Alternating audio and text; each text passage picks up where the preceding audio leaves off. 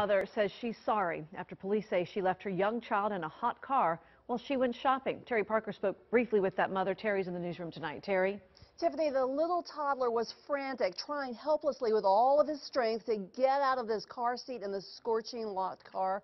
His mother showing up right before deputies smashed in the window.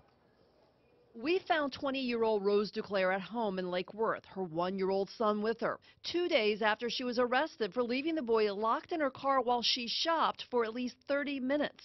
Just tell us why you thought it was a good idea to leave your baby in the car for all that time while you were shopping. I'd actually rather not talk about it.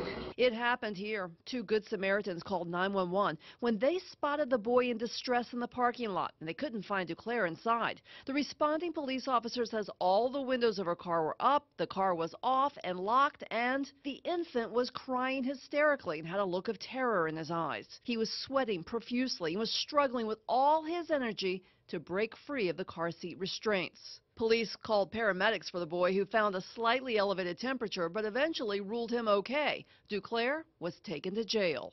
Are you sorry? Yes, I'm sorry. Is the baby okay? Yes, it's fine. And Duclair says she just went in to buy a few things, but the arresting officer says it should be clear to anyone that leaving a child locked in a car in the South Florida summer could cause incredible harm. In the newsroom, Terry Parker, WPBF 25 News.